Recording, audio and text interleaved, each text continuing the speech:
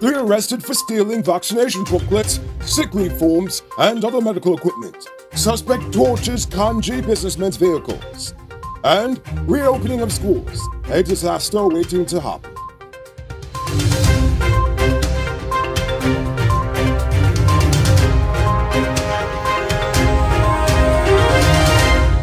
I'm Lorico Bulford, and welcome to tonight's edition of Uncut News. The government is still vexed over the recent PNC-funded rally in Brooklyn earlier this month, as the Minister of Governance, Gail Teixeira, is formally complaining to the U.S. Congress and the international community as a whole. They are upset with how the rally portrayed the PPP as a set of racists. As such, she responded by saying, "We're not racist, the PNC are the racist," claiming that the rally was full of misinformation. She also claimed that while the PPP has been doing all it can to have an inclusive government, the opposition is trying to be divisive, and was even racist when they were in power. She cited the mass firings of state employees in 2015, claiming it to be solely race-based. Just like, this opposition accused them of being race-based. Anyway, the President and the Prime Minister has already issued other statements about the Brooklyn rally in the past 2 weeks, so clearly someone's butthurt over it. Efforts are underway to update Guyana's mental health legislation. Nonetheless said revamping the law has become necessary as the issue of incarcerating mentally ill people without the necessary help can no longer be encouraged. Psychiatry professionals at the Georgetown Public Hospital are already designing a program to be adopted by the judicial and prison system so that offenders who require mental health assistance can access such services readily and in a systematic way. Nondall anticipates that the bill will be ready for the National Assembly when the session resumes in October. As the back and forth continues over the appointment of Candace Nelson as acting town clerk, the local government commission chairman has written to the mayor of Georgetown informing him that the appointment is binding.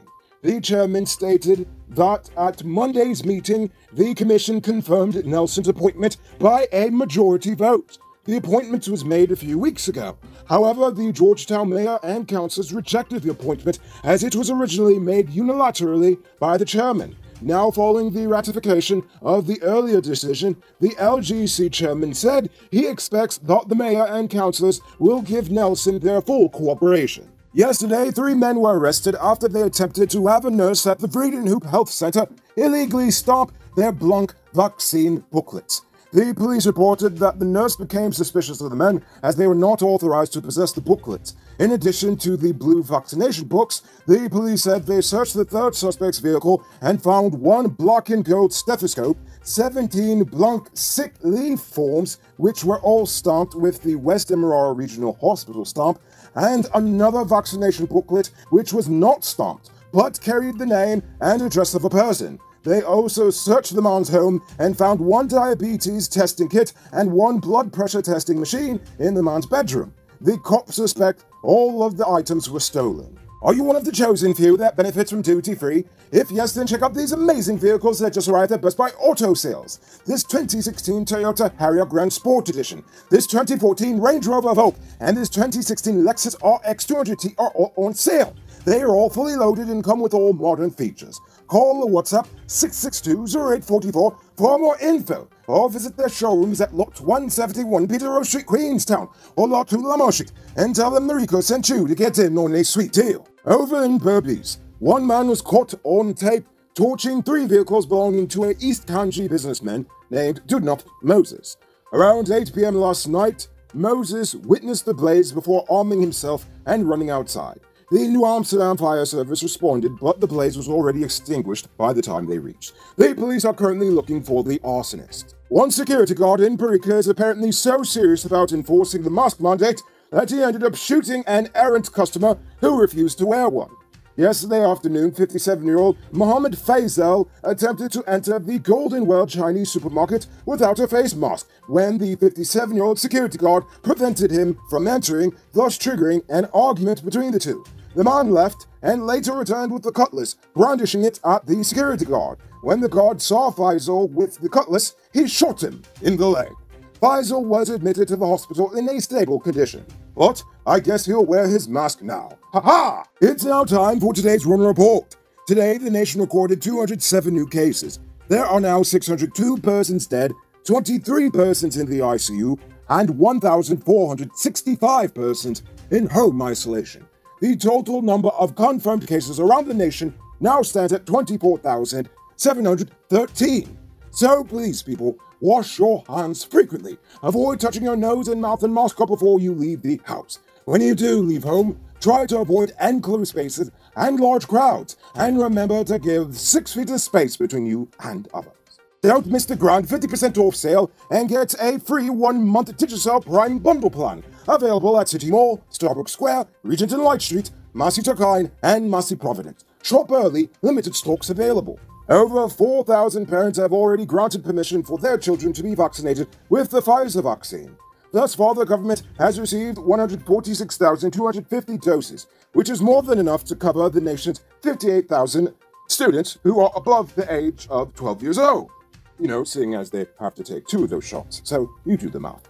The Education Ministry said the government is not making it a requirement for children to be vaccinated against the Rona to enter the school, but it is nevertheless urging parents to grant permission for their children to be vaccinated. Close to 12 inches of water swamped households at Stanleytown on the west bank of Demerara during yesterday morning's high tide, after the Coca attendant failed to show up to close the sluice doors. The water level varied in the community based on topography. However, most families suffered damage to appliances and furnishings and were left with a big cleanup. On the chairman for the NDC, I got a call that the door wasn't closed.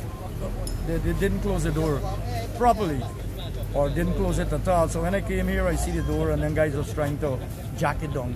But definitely the door left open. That door didn't stop, or it left open. There's no doubt about it. So that is the situation. You know, people, a lot of folk in here flood out. One gentleman, his apparently like his piglets and so you get rid of one other guy. This is the second time me take them damaging. I mean complaining to nobody. The same drop car they come for last the man walking at the coke. I got no business with no politician, no police or nobody. I got to me investment. Cause when it go down the drain, nobody paying it money back. Me business for nobody. Cause them can't pay people $2,200 when the time come and getting them away from the family. And then when they're done, the people get home and doing all kind of stuff. You got to pay the people proper so the people could look at the work proper. Cause when they do this, everybody in the village just fucking up. Me don't business with nobody. Me business about me and what I invest. I work hard to invest me thing. After waking up all for move all the pig, let them out to the pen. Approximately 60 households were affected in total. And now for our stupid news of the day. This one is a long one, but I feel it needs to be said. You know what I think is stupid? The fact that we are rushing to reopen schools when we clearly are not ready. Months ago, the government claimed that they will not open school until the number of infections go down. Now the infection rate is surging yet again, but the children must go back to school. But it shouldn't be too surprising that we're receiving conflicting messages, as even the teachers and the ministry are not on the same page. And from the looks of it, they've been at odds with each other for months. So if I were a parent, I would not feel confident that everyone there would be able to effectively teach my child in a pandemic setting. Speaking of the children, they definitely won't be emotionally and mentally prepared for school. They've been out of school for over a year and a half. Any teacher will tell you getting a classroom to listen after summer break is a task. Now what about after 16 months away from class? Other nations that have restarted in-person schooling have already recorded a jump in juvenile delinquency and the like. Why? Well, mainly it's because the pandemic has inflicted psychological trauma on us all. Now, 24,000 persons have tested positive in Guyana, and probably thousands more who either didn't bother to get tested or died without receiving a test, meaning that these children have lost loved ones. Teachers have lost loved ones. Parents have lost loved ones. All of them to an invisible enemy that you must always be on guard for. Will the ministry provide mental health specialists to emotionally prepare the children and staff for that? You know who's also unprepared? Many parents. Some of them are now unemployed or underemployed, meaning that they now have to find money to send their children to school. I doubt the ministry's $90 check will go very far with this. Many of these children are now undernourished because of the reduced incomes, and undernourishment is terrible for your immune system. It doesn't matter too much when the children are at home. But it does matter a lot when they'll be shoved into a room with 20 other children who came from, well, Lord knows where. Will the ministry be feeding the children to ensure that they are actually healthy enough to learn? Even if they do that, will they be able to truly monitor the children to make sure they are keeping safe and sanitary? Imagine for a second, you will send your son to school with a Spider-Man mask, and he will come home with a Superman mask. And when you ask him, whose mask is that? He'll say, me, you know, I traded it with some guy at school. What happens then? Or let's even consider the fact that children can still catch COVID on the way to school, as they have to ride on overcrowded minibuses. Will the ministry be providing transportation? These are just a few of the reasons why I say that the Ministry of Education needs to put a pause on rushing to revert to normal and actually try to engage parents, teachers and students, and education experts on forming an innovative curriculum for our nation's students. Otherwise, we are desperately trying to uphold an already broken education system. And if you ask me, I think that is pretty stupid. You there, Mr. Truck Owner. A great place to get high-quality truck parts and engine spares for low prices is Powered Automotive. They stock parts for DAF, Freightliner, Mach, International, and all models of Cummins engines. Visit them at Lot 1161 EE Eccles or call them on 697-0171. Save big on truck parts at Powered Automotive, the #1 heavy-duty truck parts store in Guyana. Real team.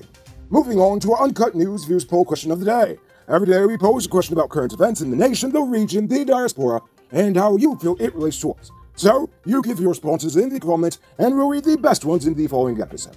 Yesterday's question was, should we add any segments to the news? Deslin Andrea White said, yes, another section would be lovely, like the weird news of the day you used to do.